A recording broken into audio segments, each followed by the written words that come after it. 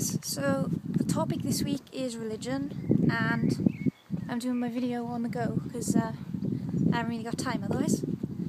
This video is going to be in a lot of cuts because, yeah, I'm on the move. So, religion. I'm an atheist, so I believe in what can be proven as real. What science proves is real, usually. I'm going to base my theories and my views of religion around a question, sort of subtopic suggested by Holly, which is it a driving force for good in the world? In my opinion, mainly no.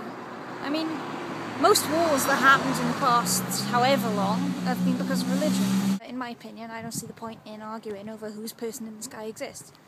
I mean, if you have the right to believe in one God, why doesn't someone else have the right to believe in many, or none? So like I said earlier, I believe in things that can be proven. Science always strives to prove its theories. I mean, we aren't just unquestionably expected to believe them.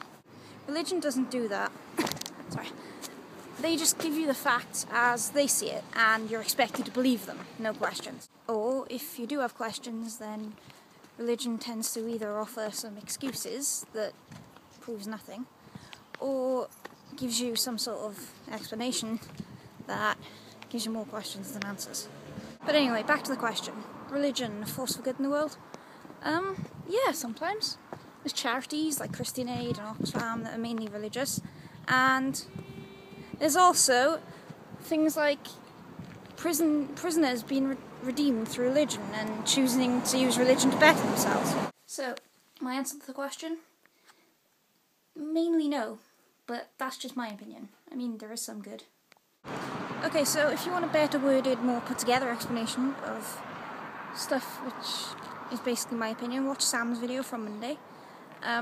Liam's video also pretty much explains my opinions, a bit less so because he actually went to Sunday school and I never did, so yeah. See you next week, guys. Bye.